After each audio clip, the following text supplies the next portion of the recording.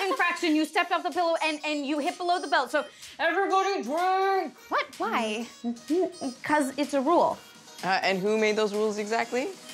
I did, obviously, because I am the rule-making committee, because the game is called Dorothy Castlemore's motivating duel of awesome good times and drinking as well. So drink! What's the point when it's non-alcoholic? I don't know, sugar highs? You're the only adult person I know that prefers sugar highs. Yeah, well, everyone else you know as well. Oh, yes, they are. Thankfully, highs will not be a concern for anyone here. The drinks I purchased are gluten-free, caffeine-free, peanut-free, and sugar-free. Did you accidentally bring water? Oh, this is sugar-free? Ew. I'm most disappointed by the lack of gluten.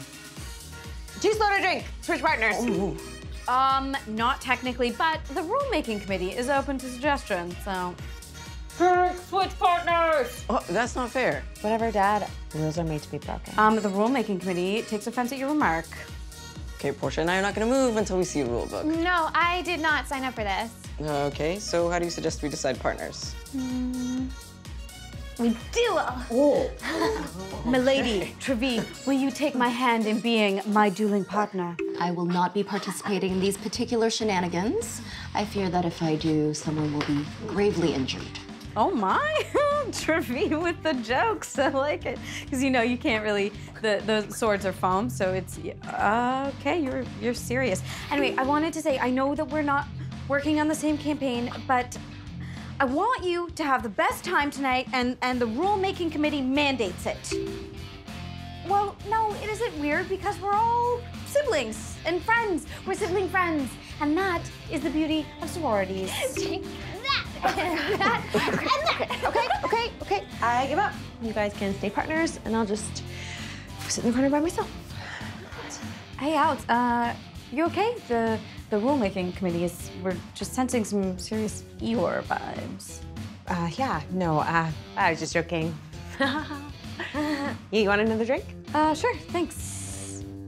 Anyway, I have been dying to see your sword fighting skills in action because I bet you're as good at sword fighting as someone who's really good at sword fighting, like Zorro. He was a sword fighter, right?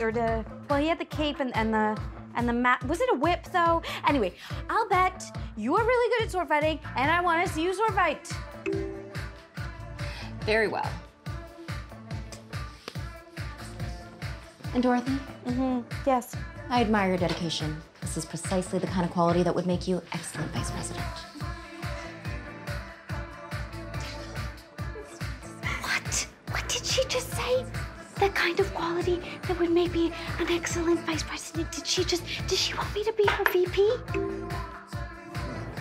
No, it's, what if she, oh, Treville is so confusing. She's like an enigma stuffed in a mystery, all wrapped in a fashionable blazer. I mean, she wouldn't. There's so many more qualified candidates just in our sisterhood. I mean, like Alex. Like me what? Like you for Treville's VP. No, Jean and I are working together because we're friends. I definitely do not want to be her VP. That's like the last thing that I want. Nothing. Nothing? I mean, nothing more than what I already have. Why would I want anything more when I have such amazing friends? No. Yeah, Alex happy Alex too. Hi, Dorothy. How was your root canal? Is Bonnie home yet? Root canal? What root canal? Connie isn't here, and we're having a party, so. Oh, awesome. Thanks for the invite. How are you doing? That's. Sugar-free drinks. My favorite. Anne! I'm so glad you could come. I thought you weren't gonna make it. Oh, how could I stay away when my MST little sister is having the coolest party? Anyone who's anyone is here. Henry, how lucky are we to have the most handsome gentleman on campus? Portia, my dear, you look absolutely to die for. Very presidential. Alex, that necklace goes with your outfit. And you, I'm sorry, who are you? We've met before. Remember? I used to date your cousin Connie. Right, well, you have an excellent energy. I did take a nap today. Anyway, Anne, I am so glad that you could come, and thank you for making time in your busy schedule. Oh, thank you. Thank all of you for making the Sigmas look amazing, which in turn makes me look amazing. My love. I thought you couldn't make it. Well, surprise, my meeting ended early. Then you should have texted me. Oh, my fair heart.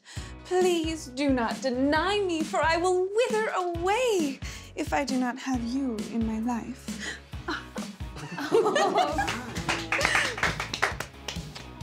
It's not the appropriate time or place. Well, let us continue these inappropriate actions somewhere else. Your chariot awaits, my darling. Okay, have the best night, okay? Well, it won't be the best night without you here, but we're gonna try for great. So, are they like together? I'm so tired. I'm basically sleep chatting right now. I can't. I have homework to do.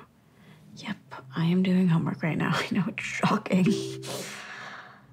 Yeah, but even if I didn't have homework to do, I wouldn't be able to sleep because I am so excited.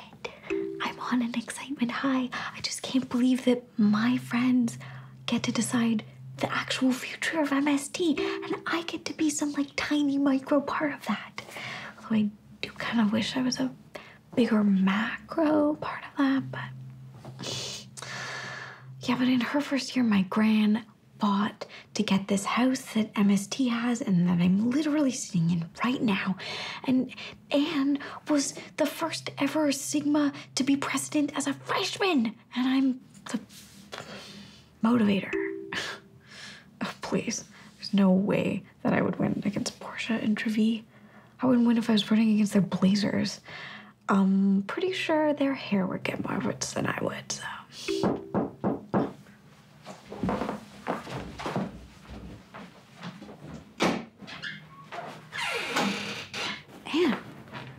Twice in one night. What's going on? Jean and I, we just broke up, and I'm pretty sure she never wants to see me again.